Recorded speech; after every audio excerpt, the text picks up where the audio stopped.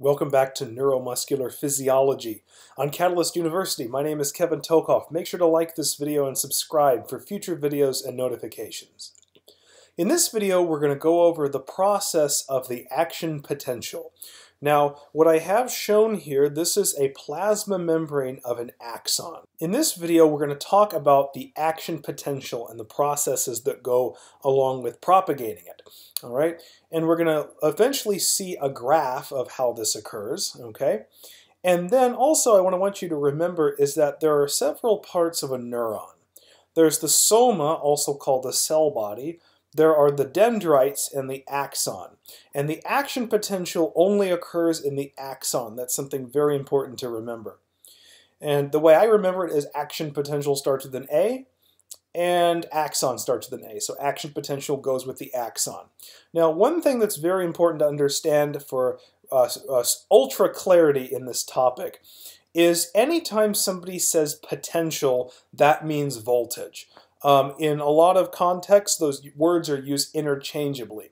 So when you hear a resting membrane potential, that means a resting membrane voltage. That's why you measure it with a voltmeter, okay? Because and the resting membrane potential is about -70 millivolts, okay? It's because potential is a voltage, okay? So when you hear those two terms, they're often used interchangeably, but they mean the same thing. And unfortunately, they're often both used when talking about graded and action potentials.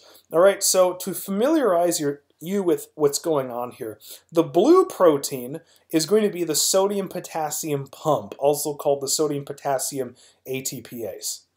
The green proteins are going to be the voltage-gated sodium channels, and the purple proteins are going to be the voltage-gated potassium channels. Now, to further show what's going on here, up here on top of this membrane, and this is the axon membrane, on top here, this is the extracellular side. Below this membrane down here where my mouse is, this is the cytosolic or intracellular side, okay? And so what I'm going to do is I'm going to unpause this and we're going to see some basic stuff that's going on, and then we'll talk a little bit more about it. The sodium-potassium pump we covered in another video, and its function is to ultimately restore the resting membrane potential, which is a number you should memorize, and it's approximately -70 millivolts. And we'll go into a little more detail with the sodium-potassium pump later. But suffice it to say, the function of the sodium-potassium pump is it keeps a large concentration of sodium ions outside the cell in the extracellular space. It also keeps a large amount of potassium ions in the cytosolic area down here. Okay? In fact, when we talk about the relative positions and concentrations of various ions for action potentials, it's very important to understand that at rest, before any action potential, the highest concentration of sodium by far is in the extracellular side, whereas the highest concentration of potassium ions by far is on the cytosolic or intracellular side, okay? And these two proteins right here, the voltage-gated sodium channels and the voltage-gated potassium channels, they're going to use the process of facilitated diffusion to cause ions to move down their concentration gradient, meaning from an area of high concentration to that of low concentration. Okay, and again, the sodium-potassium pump's function is to maintain the sodium ion concentration high in the extracellular space and the potassium concentration high in the cytosolic space. Okay, and we'll go into the physiology of that more a little later. The main thing we want to focus on are the relative distribution of the charges. Now, outside the cell, we talked about we have sodium. There is also a high concentration of calcium ions and chloride ions. Okay, now even though chloride is negative, we have a lot of sodium and calcium outside the cell. So overall, the net charge outside the cell happens to be more positive. Now you say on the inside, potassium is positive also, then why is the inside more negative? That's because on the inside of the cell, we have a large amount of phosphate. Phosphate has a doubly minus charge at physiological pH, and phosphate is the intracellular buffer. So there's a lot of phosphate on the inside of the cell and a lot of anionic proteins. So that makes, even though we have positive potassium, the inside of the cell is overall negative. And at rest, this is true. The inside is negative and the outside is positive. In fact, when we measure the resting membrane potential or voltage, we measure it with respect to the inside of the cell. And since it's negative here, that's why we say at rest, the resting membrane potential is about negative 70 millivolts. The key is the negative, and we see the negative buildup of charge outside the membrane on the cytosolic side. Okay? Let's continue this video. So we have a large amount of positive charge outside the cell and a large amount of negative charge inside the cell. And that's going to be true at rest. All right. In this video, you're going to see periodically this flash of light that's going to be propagating from left to right. That's essentially the action potential. Okay? What we're made to believe is that, in this case, the action potential is propagating from left to right. In fact, the action potential propagates unidirectionally away from the cell body and towards the axon terminal. In this case, that's left to right. Now, if I back up just a little bit, what we'll hopefully see is initially the first step, notice this flash of light passed by this voltage-gated sodium channel. The voltage-gated sodium channel opened. And we see this arrow pointing downwards. That's signifying that sodium is going to move from the extracellular side to the cytosolic side, meaning it's going to diffuse down its concentration gradient. So the sodium will then move from outside to inside, and that leads to a net flux of positive charge inside the cell in this general vicinity. We're going to see this over here. This is a voltage-gated sodium channel.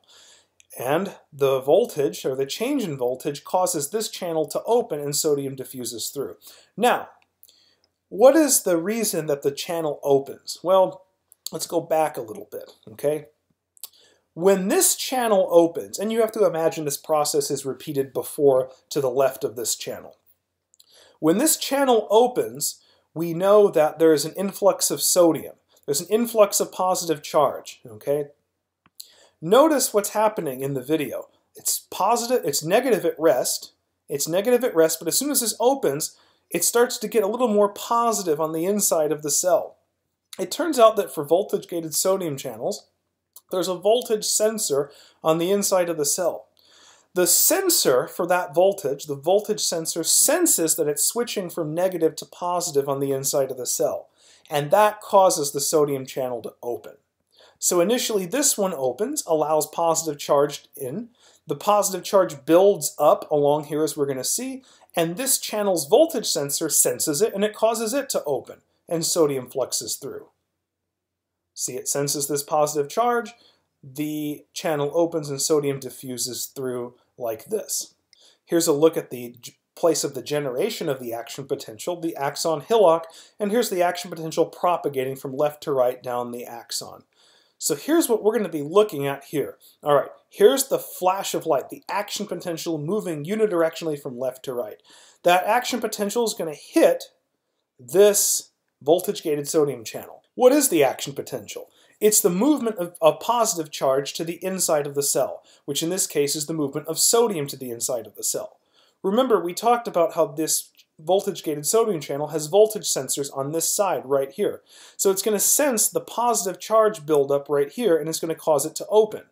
As such, positive charge buildup, this channel opens, sodium diffuses through. That's going to propagate that charge buildup, as you can see right here, to the next voltage-gated sodium channel. The voltage sensor on this voltage-gated sodium channel is going to sense it, the positive charge buildup, and cause this channel to open. And it does. Sodium comes through. And we see more and more positive charge buildup over here. Let's rewind that a little bit. All right. Action potential spreading. What is the action potential? It is the influx of sodium ions, the buildup of positive charge on the inside of the cell. Okay, we have buildup of positive charge. Watch. Buildup of positive. It switches from negative to positive. This voltage sensor on the voltage-gated sodium channel senses that. The channel opens. Sodium comes through. Buildup of more positive charge. That causes this next voltage-gated sodium channel to open. And then sodium comes through. And we're just going to repeat that over and over and over again from left to right in this case. Now, one thing you may have noticed is that it appears that these purple channels, the voltage-gated potassium channels, don't really function in line with the action potential. If we go back a little bit, we see the propagation of this action potential. It just goes right through the voltage-gated potassium channels, and they don't really seem to do anything. That's because voltage-gated potassium channels function behind the action potential, okay? But it turns out that once there is sufficient positive charge on the inside of the cell, there's also a voltage sensor on these potassium channels, okay? They sense this positive charge on the inside of the cell. And when a certain degree of positive charge builds up, these channels sense that and they open. But this time they're going to allow potassium to efflux from the inside of the cell to the outside. And notice what's happening. There's initially positive in here, but since potassium is positive and it's moving out, it causes the inside to become more negative again, and consequently the outside becomes more positive. A charge distribution similar to what we had at rest. The only problem now is that all of the potassium ions are outside and the sodium ions are inside. All right? So that's why we have the sodium-potassium pump. Notice what this is going to do. It's going to use the power of ATP to move 3 sodiums out of the cell. And then it will also move 2 potassiums into the cell. Now I have this video moving in very slow motion relative to how fast the video actually plays. But I want you to notice several things. Number one, we're going to see the action potential propagate from left to right, okay? And it doesn't matter whether you look at these proteins on the bottom or on the top.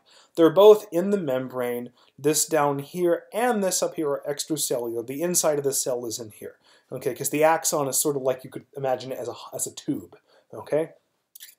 The other things to notice are, remember, sodium is really high out here. I would just recommend looking at the top up here.